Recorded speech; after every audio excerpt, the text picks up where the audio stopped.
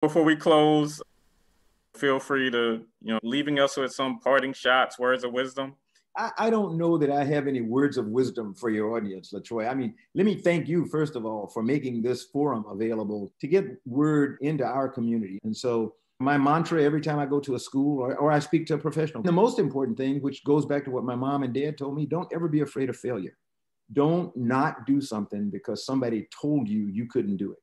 Those words were the ones that came in my mind the night that those two white midshipmen came in my room. My mom and dad said, don't ever let anybody tell you what you cannot do.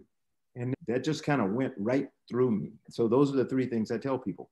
Study hard, work hard, never, ever, ever be afraid of failure. So I give that advice to people from 6 to 96. That's all I got.